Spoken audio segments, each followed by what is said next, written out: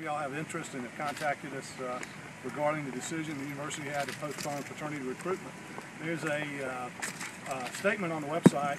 I won't go into that. Y'all can all have reference to that, and Margaret has access to that for you. I wanted to just really issue a statement real quick, and I'll answer some questions real quick.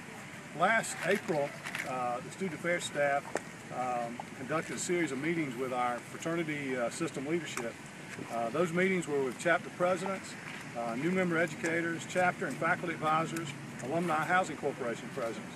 We followed those meetings up with letters to all of those groups and also to the national organizations. And basically what we were asking them to do was to educate themselves about their policies, their own policies, and when they return to the university in the fall, to comply with those policies. It's just a fairly simple request.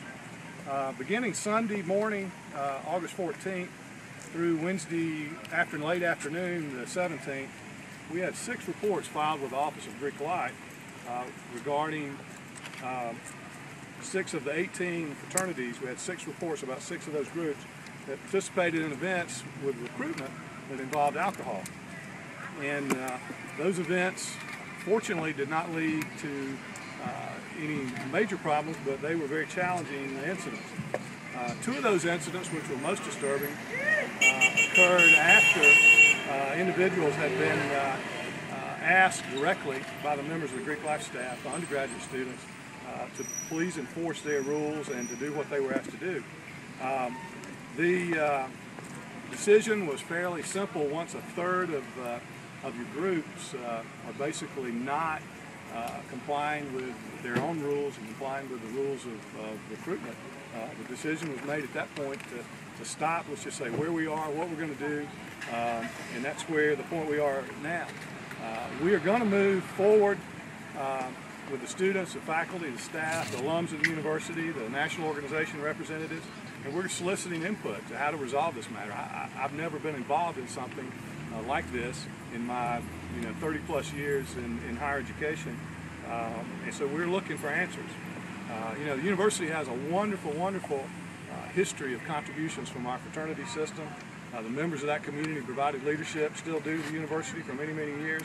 And we, without a doubt, I think this will strengthen that relationship between the university and those groups. We just got to work our way through it. So, questions? The incidents, can you describe, is it just an incident of there's alcohol there and they can't have alcohol there, or is it some specific problem, underage drinking? What were the problems? All the above. Some of it, individuals, there were individuals that and I can't speak to specifics, but some individuals, there was an individual that was harmed, there was, who just doing foolish things. Individuals drinking underage, provided to them, drinking too much. There were some health concerns related to some individuals that attending those functions, related to the drinking and what it had done to them. So all the above on those. How did these situations come to your attention? How? Yes. Well, they were reported. People report incidents to us all the time, and we had the 6 incidents reported to us. Are y'all not seeing similar things with the sororities on campus as well? No, absolutely not. And is this only concerning the IFC, or is this the extent to multicultural FPHC groups as well? There's 18 groups that are participating in recruitment right now at the Fraternity Council, and I think all of those 18 are members of the NIC. We group fraternities and sororities. We don't split them out. So of those 18, I think they're there. The other groups, I don't think are participating in recruitment. Can you name which fraternities were reported? No, I don't think that'd be. We haven't done that. We're working through the discipline system on those. What do y'all want students to take away from this situation? Well, I think 3 things. I'd like for students to understand that their organizations, particularly fraternities and sororities, pledge themselves to a higher standard. And they have their own policies and their own rules, which if you read them all, which I've encouraged people to do, are very admirable. You'll say, gosh, that's great. Unfortunately, they're window dressing to some people, and they're not following. So that's one thing. I'd like to think about it that the university cares about their health and safety. This is what this is about. I mean, we're talking about we have to have an environment, and we're going to have an environment where our students are safe and they're not going to be harmed. And I think the last thing is we've got to transform this system to where individuals are committed to doing the right thing, and individuals can put aside their individual organization needs for the good of the whole, and that's really important to me. And we're going to get there. Do the fraternities face any sanctions from the school other than the recruitment being postponed? Can they possibly be suspended? Anything like that? All the above. We're still exploring that. This is quick. This is. I mean, I was quoted in the Daily Gamecock saying I've never seen anything like this, and we've got to have some time. And that's what we're trying to do. We're not trying to rush into anything. A lot of things we can do real quick, but we're trying not to do those. We're trying to figure out. We're trying to talk to people. We're going to do a series of Monday and Tuesday of call-in forums and open forums to talk to our community, the university community, and get some input. We're getting a lot of input, overwhelmingly positive input about the university addressing this issue and addressing it straightforward, and we're addressing it like this press conference. We're saying this is the issue. We're going to deal with it. I know there might be a concern that there's not just alcohol or problems with drinking or underage drinking going on within fraternities and sororities. Do y'all have any plans to tackle this issue as far as the entire student body is concerned? Oh, we've done that. We've got a handout that Margaret will give you, the media relations people, that talk about. We spend an incredible amount of time and effort and energy. We've got a lot more to do, as we all do, to work on that topic. But yeah, that's a critical issue for our age group in higher education.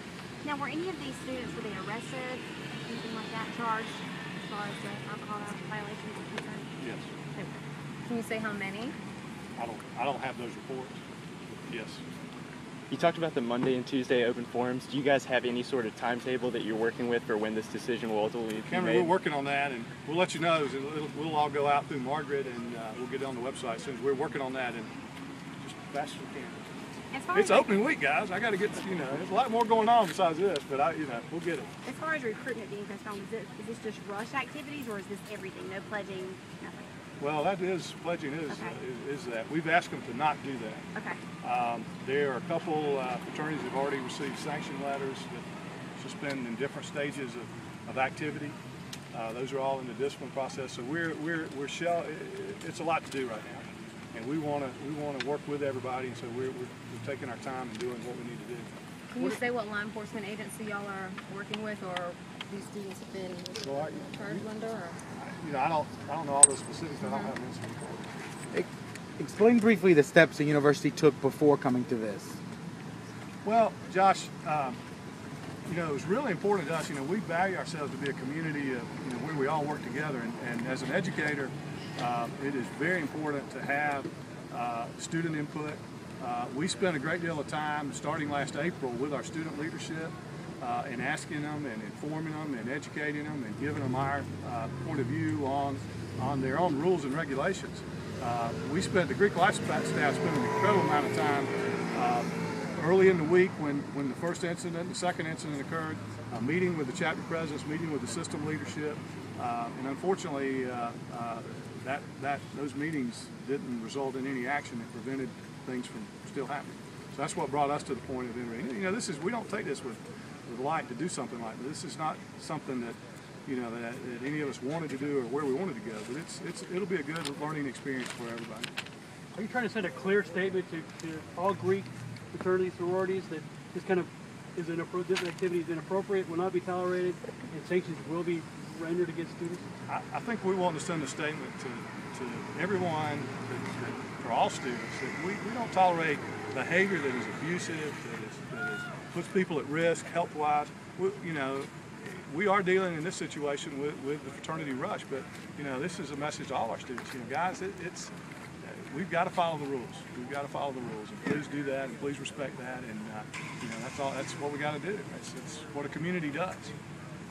Do you foresee any expulsions or removal of fraternities from the campus Greek Life facilities over there? To be removed from campus at all? That's too early to tell. Do the infractions possibly lead up to such activity? Well, we're still collecting information, so I can't make a judgment on that at this point. Excuse my lady, School Covering Governor Rick Perry. How about sororities? Are they Rick Perry more important than Rick? Don't tell me that. Come on. How about sororities? Are they involved in this? No, not at all. Not at all. That's two totally different, two different groups. Totally different. Gotcha. they're having record recruitment. I mean, that should be the story that's on the front fold of the newspaper rather than I would like this one better, Yeah, I know you did. juicier. Why don't you postpone all of fraternity recruitment instead Yes. of just for the offending organizations? Well, and that's a good point. And the reason that was, and said we met. I became involved yesterday. I met with all the presidents of these groups, and I asked them to hold their peers accountable. And unfortunately, they didn't take that opportunity at that point to hold their peers accountable and to do where we needed to be. So that at that point, that meeting was yesterday afternoon at 4:30, followed by last night by our statement around 8 o'clock that, hey, it's all off for now. USC was recently ranked the top party school. What do you think that this kind of, how do you think that kind of plays into it, or do you think there's a link between this, or? Do I? No, I don't think that's that's a that's a Princeton Review, selling websites and selling services. That's not about what our campus. I don't know if they've ever been to our campus, but no, I don't. I see our environment is not like any other environment where we have students that are young adults who are doing things and experimenting, and it's our job as educators to shape that environment. That's what we're trying to do here. Now, I guess with the fraternity type of environment, some say that, or some might believe that this has been kind of going on for a long period of time. Is this just now coming to light, or have y'all been working to curb issues like this all along? Or? All the above. I mean, we constantly work. One thing you have to understand about a university is every 3 years we have to totally do customers. Your customers might stay around for a long time. Ours move on and do this. So we repeat a lot of things that we do. We address situations whenever, this is not the first time we've addressed this topic. It's the first time in recent history, but this is the first time that the complexity of it is several matters coming together where we've intervened at this level.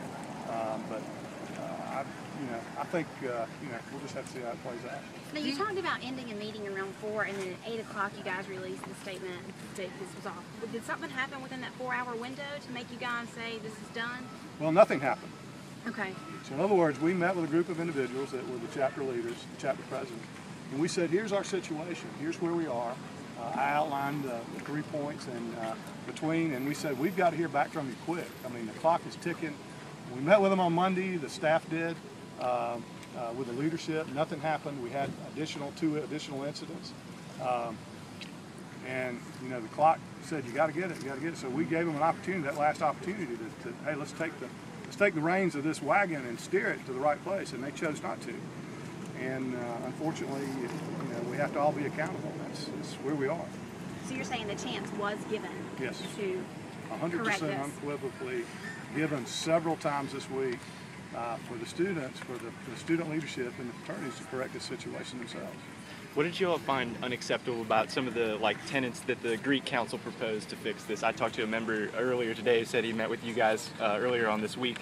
He cited they wanted to do a 6-month social probation, and further violations by anyone else would be dealt with case-by-case basis. What did you guys not like about what they proposed? Well, the staff evaluated those in detail, but what I think the overriding thing that swayed me, Cameron, was just the credibility of, we've been told several things this week, and every time we've been told something, it doesn't happen. And so we did not get a confidence level that what we were hearing then was going to actually happen. Right. So there's different. You can tell me a lot of things, but if you don't have credibility, I'm not going to go there. Is that why the Greek Council's ultimately been suspended as well? Well, that's their business. We're chosen not to deal with that group because we can't deal with somebody that doesn't uphold the standards that we need to uphold.